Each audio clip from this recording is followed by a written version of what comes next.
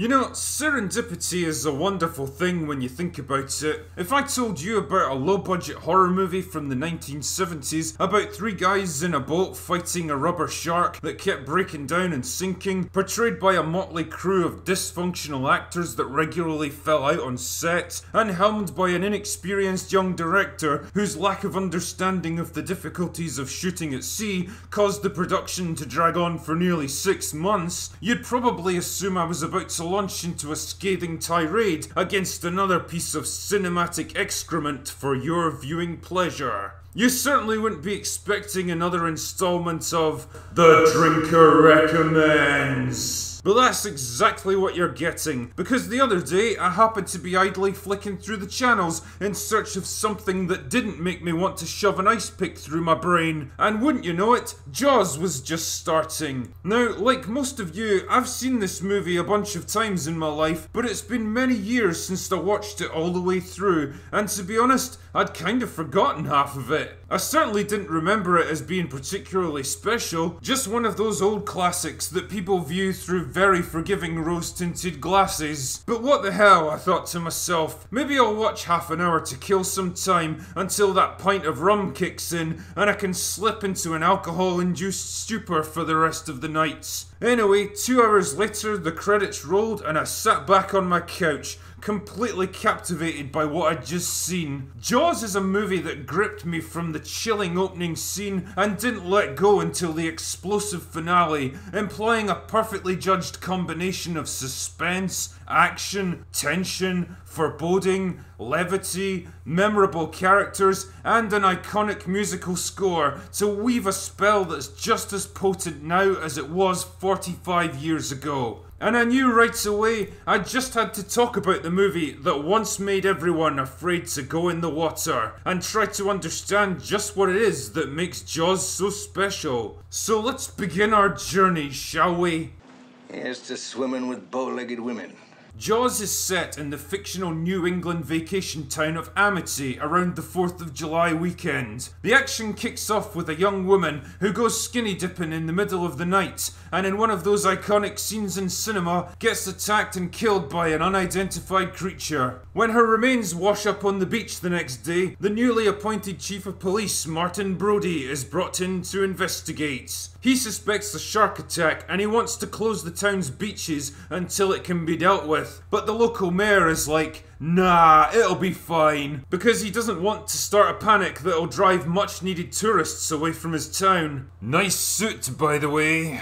Brody's not convinced by this, but he allows himself to be persuaded into keeping it quiet. Pretty quickly, you realise this man isn't your conventional strong-willed hero that does things his own way, consequences be damned. He's a city cop in a close-knit island community, and he doesn't have the self-confidence or the authority to stand up to pressure from the mayor. As a result, he backs down and capitulates against his better judgments. Needless to say, this turns out to be a bad call, and pretty soon another fatal attack happens in the middle of a crowded beach. You know, there's something really sinister and disturbing about this scene. The fact that it happens in broad daylight with hundreds of people around. That someone can just vanish right in front of your eyes in a matter of seconds. And it's helped by some brilliant cinematography. Remember that weird reverse zoom effect that you've seen in a million different movies? Well, Alfred Hitchcock might have invented it for his movie Vertigo, but Steven Spielberg made it truly iconic in this scene. Anyway, with the body count rising, Brody calls in marine biologist Matt Hooper to help him figure out what they're dealing with. Hooper's a pretty unassuming guy that most people take no notice of, but he knows his stuff when it comes to underwater predators. When local fishermen manage to kill a tiger shark and the mayor convinces everyone the crisis is over, he's the first to suggest they might be wrong. Needless to say, the others don't listen to him and, well, guess what happens? With multiple people dead and Brody's own son traumatized by the latest attack, he's determined to hunt down and kill the shark responsible. But he can't do it alone. Enter Quint, professional shark hunter and part-time shanty singer.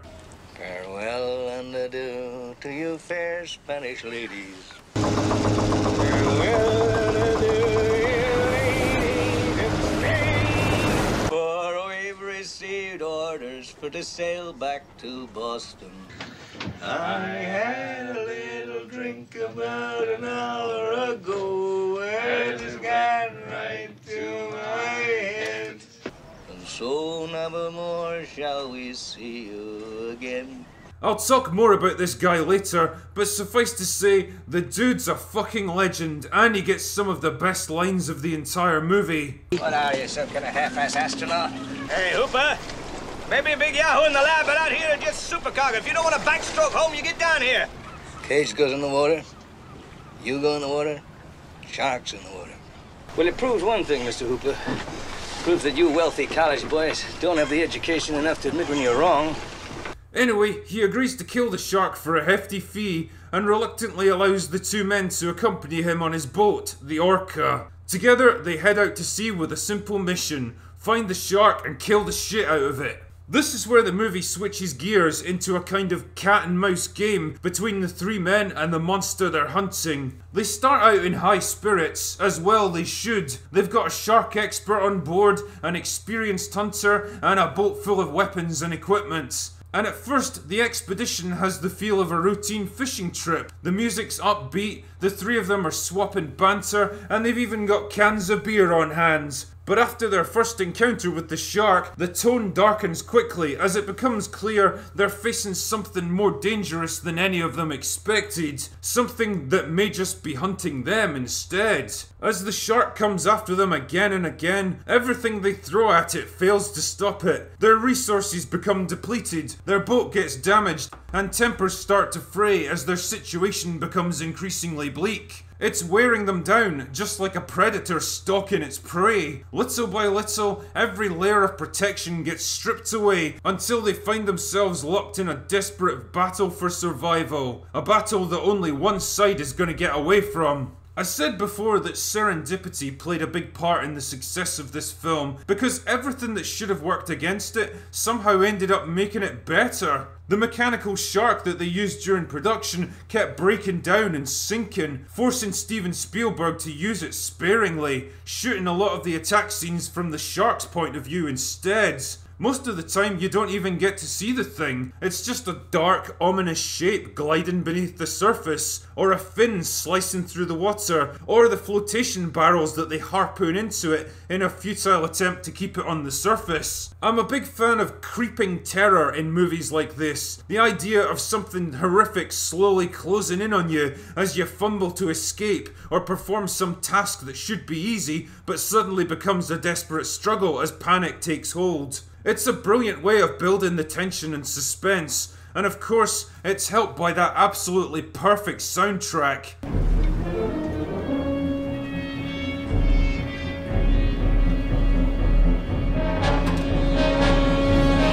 You don't need to actually see the shark to know that it's out there, that it's coming for you, and it's the moments when it's not visible that the tension reaches its peak. It all ties into the classic horror trope that what we fear most is the unknown. When people describe being afraid of the dark or of swimming in the ocean, it's not the absence of light or the presence of deep water that frightens them. It's the possibility of what might be lurking in that darkness or just beneath the surface. When we're presented with a threat but not shown what exactly it is, our imaginations concoct all kinds of nameless terrors that are far more horrifying than anything some props department could create. Which brings me along to one of my few criticisms. Yeah, saying the shark in Jaws looks fake is about as obvious as saying that water is wet or The Last Jedi sucks. But it would be remiss of me not to at least acknowledge it. So yeah, on the rare occasions when the shark does make a full appearance, it's very obvious that it's just a big rubber prop. And it does steal some of the thunder from what should be a pretty horrific scene otherwise. So consider my criticism delivered, I guess. Dodgy special effects aside,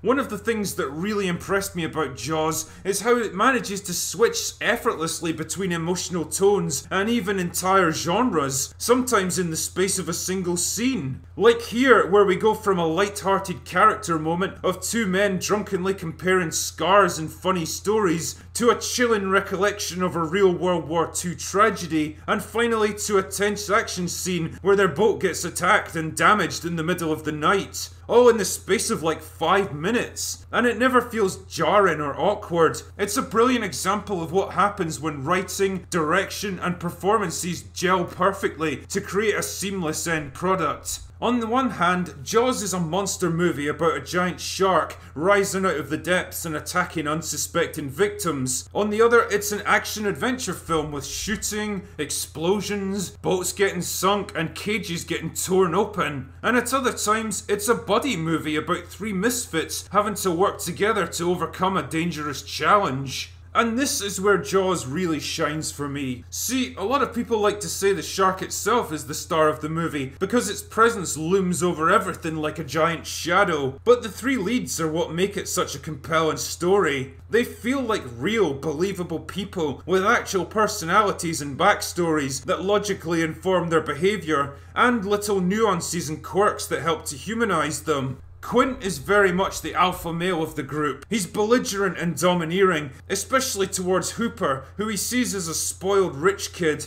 You got city hands, Mr. Hooper. Been counting money all your life. All right. Hey, I don't need this. I don't need this working class hero crap.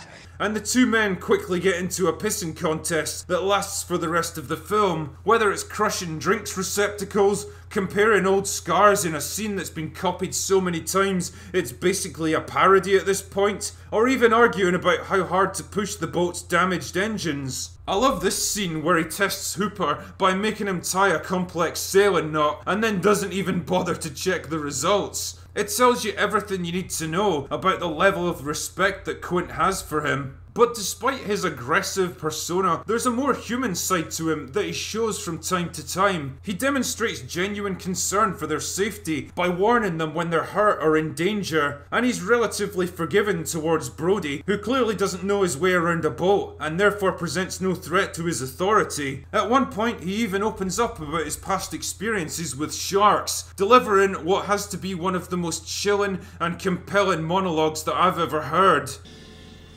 You know the thing about a shark? He's got lifeless eyes, black eyes, like a doll's eyes. When he comes at you, he doesn't seem to be living until he bites you. And those black eyes roll over white, and then... oh, then you hear that terrible high-pitched screaming. You just can't take your eyes off the guy when he's speaking, and what makes it even more awesome is that Robert Shaw was actually drunk when he delivered it. What a fucking legend. Hooper, on the other hand, is a smart and educated man from a wealthy family who went to some expensive Ivy League university. He's young and enthusiastic and clearly passionate about what he does, and the natural assumption would be that he's some clueless bookworm who doesn't have a hint of real-world experience. But he quickly proves himself to be a competent and effective sailor, a skilled mechanic, and a brave man willing to put himself in harm's way for the others. All of these things help to make him an effective foil for Quint, whose knowledge is based entirely on experience rather than education, and it results in very different motivations and objectives for the two men. Quint gradually becomes fixated on killing the shark as his mission devolves into a personal grudge, taking increasingly big risks that ultimately seal his fate, while Hooper is more interested in studying and understanding the animal. He recognises the need to kill it, but he's more cautious and pragmatic about it, and this difference in approach often brings the two men into conflict. Marlin, Stingray, get through this piano wire.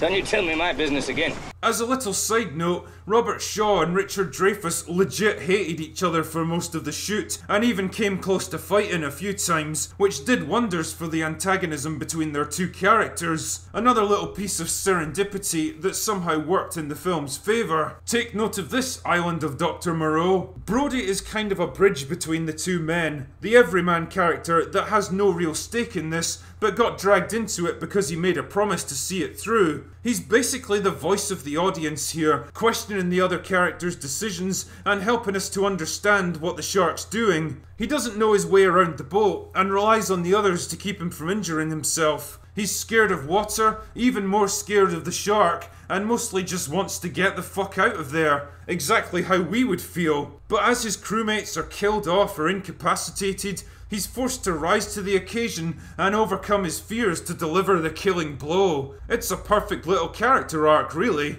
The point here is that we're given a trio of characters that are smarter, more nuanced and complex than they have any right to be. Characters that look, act and behave like real people with multifaceted personalities. And watching them interact with each other makes me kind of nostalgic for a time when screenwriters actually bothered to write films for people with a mental age in double digits. Not to mention when actors didn't look like they rolled off a fucking assembly line. God only knows what these three would be like if Jaws were ever remade. Brody would be an invincible muscle-bound Superman that fires a grenade launcher into the shark's mouth. Hooper would be a comically inept bookworm that trips over his own feet. And Quint would probably be played by Tandy Newton. You were both a bit late. So I went ahead and saved myself. Fuck off, Tandy Newton. Ultimately, Jaws is an absolutely classic movie, belonging to a very different time in cinema. A time when writing could still be sharp and characters gritty and authentic. When suspense and slowly building tension were more effective than CGI explosions and lens flare. And when a simple premise done extremely well was enough to craft a compelling and thrilling narrative. It's a time in movie making that I can't help but miss. A time that I really wish modern filmmakers would actually work to understand and develop, instead of blatantly ripping off to try to recapture lost magic. So, if you haven't ventured into the waters off Amity Island in a long time, I suggest you dust your copy of Jaws off and give it another watch for old time's sake, because the drinker recommends it. You'll probably be surprised by just how good it is. Anyway, that's all I have for today. Go away now.